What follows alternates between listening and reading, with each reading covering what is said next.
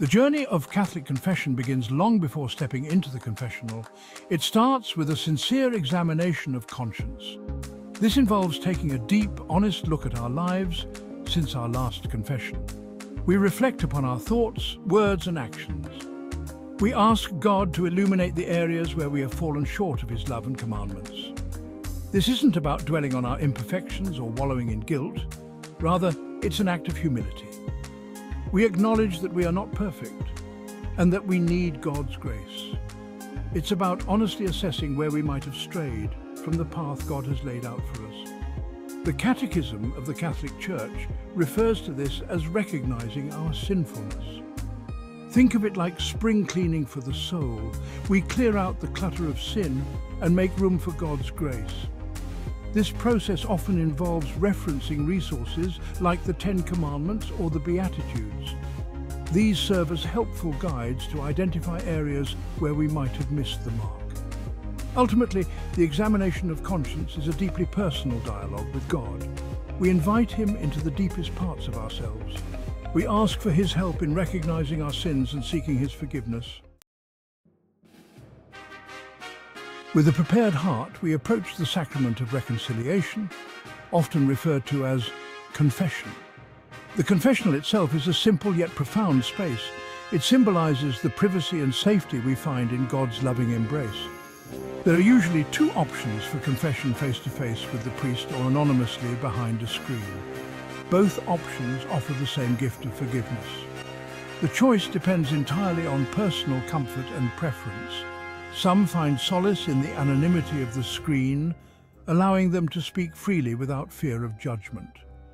Others find deeper connection in the face-to-face encounter, seeing the compassion of Christ reflected in the priest. Regardless of the chosen method, the act of stepping into the confessional is a powerful one.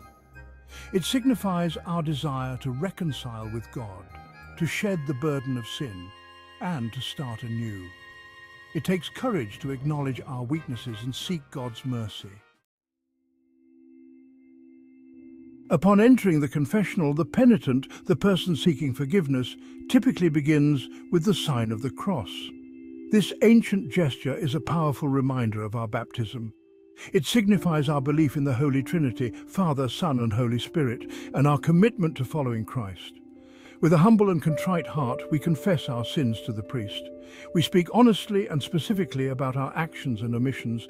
This isn't about listing every single mistake. It's about acknowledging our wrongdoings and expressing our sincere desire for change. The priest, acting as a compassionate listener and a representative of Christ, offers words of guidance and encouragement.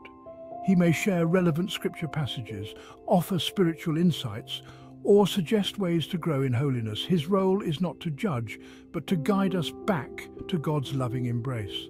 This dialogue within the confessional is a dialogue with God. He hears our confession through the priest. He sees our sorrow. He longs to forgive us and welcome us back into His grace. After confessing our sins and receiving counsel, we express our sorrow through an act of contrition. This prayer, often memorized from childhood, is more than just words. It's a heartfelt expression of our remorse for having offended God. We acknowledge the weight of our sins and ask for His mercy.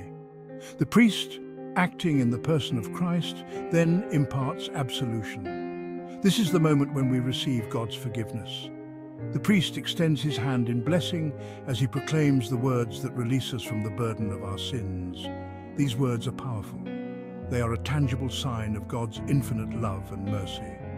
The sacrament of reconciliation is not merely about erasing our mistakes, it's about restoring our relationship with God. It's about experiencing the liberating power of His forgiveness and being filled with His grace.